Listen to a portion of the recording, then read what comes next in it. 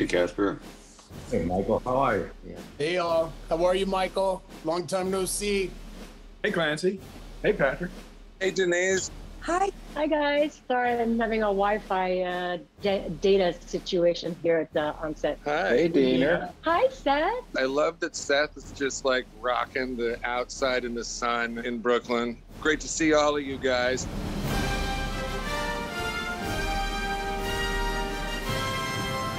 Okay, hi, I'm Ed Neumeier. I'm the screenwriter of Starship Troopers, and I also played the convicted murderer in an uncredited performance. I'm Ed Neumeier, and I wrote the screenplay, and I played the convicted murderer. I think I buy that. I buy Clancy as Ed, even more than I buy Ed as Ed. Clancy Brown, Sergeant Zim. Hi, I'm Jake Busey. I played a character by the name of Ace Levy. Hi, I'm Seth Gilliam. I played Sugar Watkins. I'm Denise Richards, and I played Carmen Ibanez, or Ibanez, sometimes we would say on set. I'm Michael Ironside. I play Jean Ratchik, teacher, and Ada Ratchik's Roughnecks. I'm Patrick Muldoon. I played Xander Barklow. I get my brain sucked out. Casper Van Dien, I was Johnny Rico. Rico's Roughnecks. Hi, I'm Dina Meyer. I played Dizzy Flores, the kind of girl who makes squad leader. We're going to do a shout out to Neil Patrick Harris, who couldn't make it because he's working, and Paul Verhoeven, who couldn't make it because he's working as well.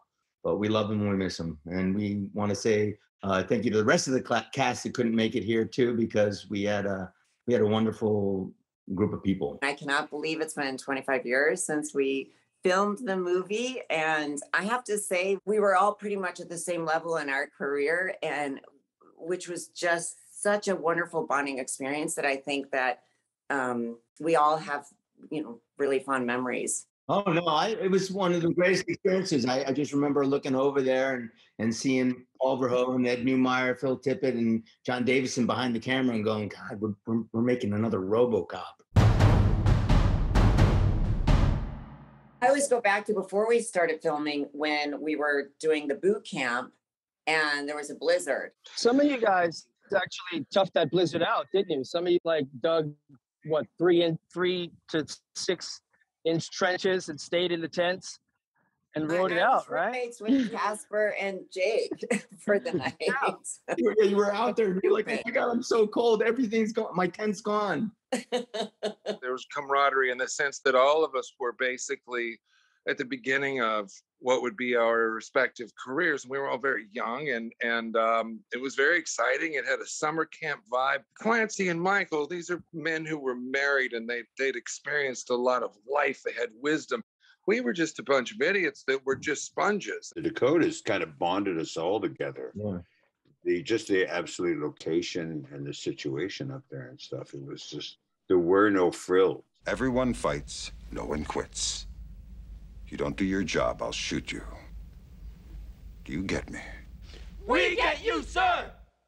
For the longest time in my career, right after that, I don't even know if I ever told you this, Michael, but I would hear your voice in me for some of the tips you would give me as acting. It took me about a week of actually him, calling me by my first name and having conversations with him to confess that I was afraid to talk to him because he was so scary in Scanners. What was that when he fell into oh my God, we were waiting for him to fall into the pit for 3 weeks. Ratchet hits the dust. Ratchet gets. Seth had this whole song he had written that was Ratchet kicks the bucket. Ratchet kicks the bucket.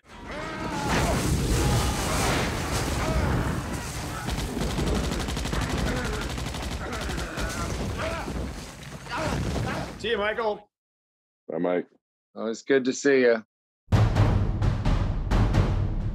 One of the most exciting scenes, but also scary, was the last day of us filming, and it was me, Jake, and Casper, and we filmed us running out of the tunnel, and there was a huge fire explosion, and I'll never forget them telling us, do not fall. You gotta haul ass and keep running no matter what. And I'll never forget the 3 of us. We were like holding hands right before we started, and the adrenaline was so fun and exciting.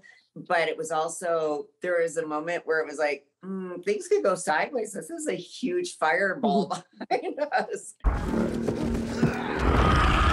My favorite stunt moment was actually watching Casper ride that giant beetle or whatever it was. At one point, it looked like he was surfing the damn thing.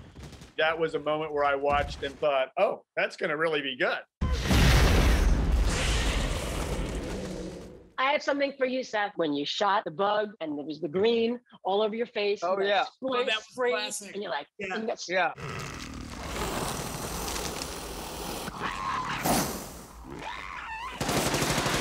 And it was about 103 degrees that day, and that green slime was about 112. And he hit me right in the mouth with it when I was doing the line. So I swallowed like, I don't know, maybe 12 ounces of that green goo.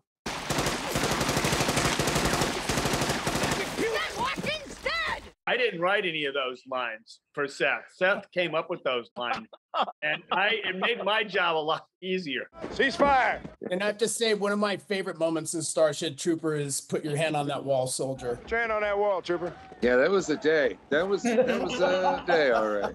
Put your hand on that wall. It's so so shockingly funny. That's one of Paul Verhoeven's favorite gags. He's still, like the other day, he just said, that's the funniest thing I've ever done, is Jake having to put his hand on the wall. Medic! I remember, Denise, when we had to shoot one of the last scenes when Clancy captures the bug and then we're all coming out, Neil says, It's afraid. It's afraid! That shot we shot, I think it was the second day we shot, and that was like one of the last things in the movie. And you'd been stabbed. Oh, I felt terrible. It was the first time. It was a huge shot at Sony Studios, and they put all this crap on my body. And then I had to fire a gun, and someone fired. I thought I got shot, and I was so scared because people don't understand when it expels and whatever, you feel it. Yeah, and I clearly didn't think about it. I just walked out like nothing happened.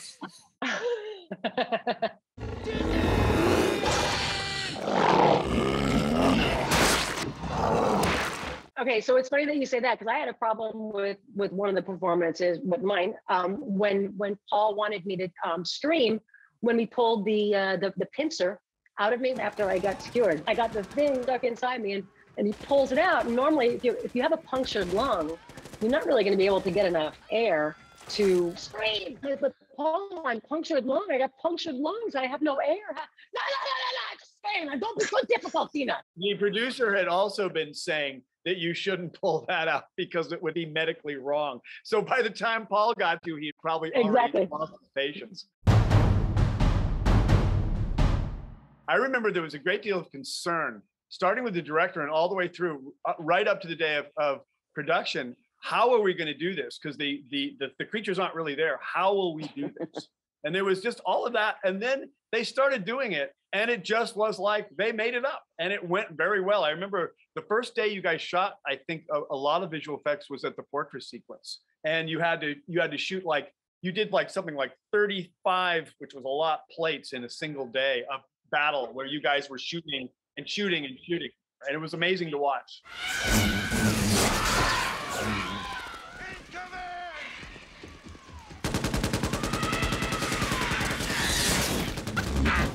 We would go to work and the sun would be setting, and we would finish when the sun, and we would drive home 45 minutes to the hotel when the sun was rising. So it was, and then we'd sleep during the day and then turn around and then do it all over again. But I love that. Yeah, it always felt like camp to me. I wish we had social media back then to film all of us behind the scenes, because that's, I think, what the fans would have loved to see. Because I'll never forget the sticky buns in Wyoming. I'll never forget the tiny motel, whatever. I don't know. It was lovely that Casper we stayed at. And it was just so fun to be able to document. It would have been to be able to document it that way too, for us to show behind the scenes. Do you remember the hot tub with all of us in that weird hotel? Oh, geez. Remember that one. Patrick, you were. Sorry. And you, Casper. This is about to take a left turn. I would wrap this up quickly. It feels like it. So how'd your kids do? Infantry, sir. Good for you. Mobile infantry made me the man I am today. I think seeing it for the first time, actually, all put together in Cinerama Dome, it was breathtaking. I thought it was going to be the biggest hit that ever hit the hits place, and it wasn't. And I don't know why. Do you get me? Sir, yes, sir. I ran into a marketing guy once at Universal who had marketed all their pictures, and they said that they'd done a study once. The thing that women hated the most of anything were spiders. And I thought that was a good reason to make the movie. You know, everybody's scared of spiders. And also, I remember the other thing that happened is I remember my kid was at school at that time, and he came home and he was in the 3rd grade. And he said, Dad, everybody at school wants to see your movie. And I thought, and their moms aren't going to let them. And that was the first time I thought. So I think part of the problem was our audience wasn't old enough yet. Come on, let's see if they post the math final. And one of the great things about this movie is it's a rite of passage film people had to sneak into. I remember there was some controversy that happened that created some kind of an angst with the theaters to where they all of a sudden were very, very specific about an identification thing. I think that's because of the shower scene, most likely, the co-ed shower scene. Isn't that hilarious? It's fine to have decapitations, but my God, a co-ed shower scene. No nudity. No boobs. I'm going career. Officers training. All the way. Ah, future Sky Marshal. Starship Troopers was prophetic, and it really hit me how prophetic it was because it was 9/11. And instead of America going to Afghanistan, where the problem was, we got sold a war in Iraq. And it happened. Do you want to know more? Fully automatic burrito. Who wants to hold it? Citizen rule. People making a better tomorrow.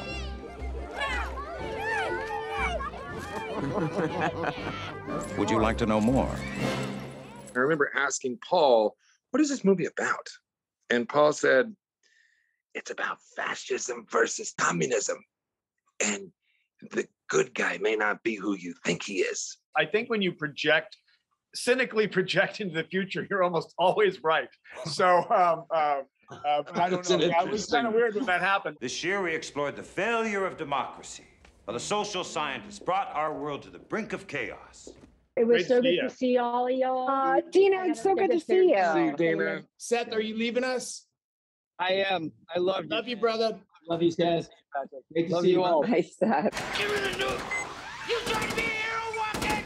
You ready to kill some bugs, sir? One funny thing, I think I was sitting next to Denise in the premiere, and like halfway through At this first screening with Pat and I, we looked at each other and he said, oh my God, why didn't they tell us it's a comedy? Everyone's doing their part. Are you? You can't pretty much go anywhere without somebody going, wait a minute, you're from Starship Troopers. And just yelling Johnny Rico or yelling bugs at me. Just my kids grew up with people yelling at me, different quotes from the movie. Some of them I didn't even say. Some of them were the lines other people said, but my kids have always heard people yelling at me. So I think the initial time when I first saw it, when we saw that screening that Patrick and Denise were sitting next to, I was sitting next to Dina, and we were like, oh my God, we were like Clancy, we were saying, this is going to be the biggest movie. This is going to be so huge. And Jake, you were there. So the three of us were sitting next to each other, and we were like, this is going to be the biggest movie ever. And then I was shocked that it wasn't at first. And I was really annoyed that they didn't get it. One day, it's in the 90s or the early aughts, I was getting some propane at a very hot, rental yard or something, and there was a guy there, and the way he moved and the sunglasses he was wearing, I realized, oh, that guy's a vet. That guy's a military guy. I thought that guy's probably a sergeant. And he came over, and I said something like, "Are you?" He said, "Yeah, I've had 3 deployments now in Afghanistan, and I really like being in Afghanistan. I'm a sergeant. I like pushing soldiers." He said, and I said, "I wrote a science fiction. I wrote a war movie once." And he said, without breaking stride. Starship Troopers is my favorite movie. And let me tell you why. And I said, why? And he said, well, because remember that scene where the lieutenant gets shot and the guy in charge doesn't know what to do. And then another guy says, kill them all.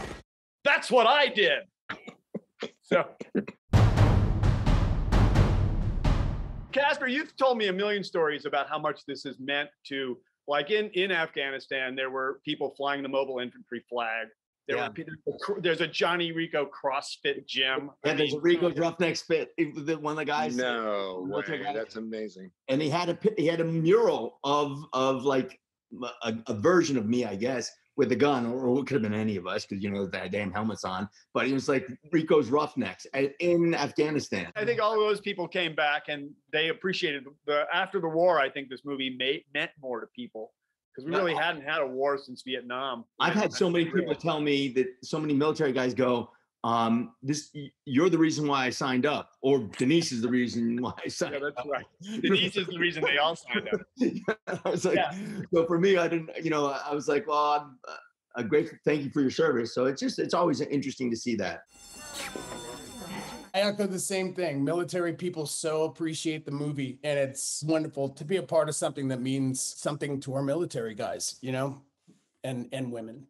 I also noticed that Paul said the other day, he said, well, all my movies are fading except for the science fiction movies. And I've noticed over the years, there have been like top 10 lists of Paul Verhoeven's films. And RoboCop and Starship were always kind of in the middle, safely in the middle. And there were other films that were considered better. And now the number 2 films are RoboCop is number 2 and Starship is number 1 in the last list I saw. So I guess we have relevance and we're in the future still. So you should write a sequel, Ed. Maybe I will. I don't know. Well, I think I'm done with that. Well, this was great. I'm going to miss you. I'm gonna miss you too. Thank you so much. We are so excited for, I can't believe it's the 25th anniversary. And I love that we were all able to come together, and we've all, for the most part, have been able to stay in touch with each other. And even though we haven't, the ones that we haven't, we were able to pick up where we left off. And that is the beauty, I think, of being in this movie, the camaraderie and having that bond and that connection. So thank you so much, everyone, for enjoying our film. Yes, thank you. And you know what I got to say? To be able to do one movie and have 3 action figures, it says a lot to me. My work here. Oh, Jesus. Lucky you. I just want to tell you guys all that I enjoy so much watching you guys over the years. It's interesting. I don't know if other people feel this way or if you've had this, but every time I see you in something, I go, oh, there they are. It's like having a little extended creative family that was bonded together. And anyway, I really enjoyed that. You almost live as characters in my mind. Absolutely. Yeah, I love watching. I love watching a movie and then I love seeing that. something, but oh my God, or a TV show, Me and I'm too. always just so excited. Look at him. You ever seen anybody so pleased with himself? But you know what? It's a great film, and it stood the test of time. And I'm really glad I was a part of it. And I'm glad to have met all of you guys. I consider you guys family, and I'm always moved when I see or speak with any of you. And, do I have to talk about Dina and Denise a lot to fans? Yes. But, it's okay. A lot of us have worked together over the years because of we this have. and it's just, it really is special because we went through the making of the movie together, but we became closer and closer over the years. One of the things I'm very thankful for is of all the people in the film, I have had the pleasure of working with Patrick and Denise. Yes. Yeah. I mean, we've done a lot of projects together, and then of late, Casper and I have been doing some stuff together. We did Western last year with Behringer. I mean, it's great. It's nice to have a familial jam going here. It's very cool. Very cool. I'm thankful. Yep. Pat and I, who we call each other Sweet Babe. Hi, Sweet Babe. We really dated, right, Sweet Babe, after the movie. Well, during and then after. But then we and before. and before. Nice non sequitur. Thank you. Well, it finally comes out. You heard it here. We have the ships. We have the weapons. We need soldiers. Soldiers like Captain Carmen Ibanez. This is the captain speaking. All personnel prepare for drop. Soldiers like Private Ace Levy and Lieutenant John Rico. Come on, you apes! You wanna live forever! We need you all. Service guarantees citizenship. Hey, thanks everybody for watching us. Thank you guys for being here. I love all of you guys. I'm so grateful for it. I can't believe 25 years. Let's not make it be so long next time. I love you all. Love you. Ditto. See you later.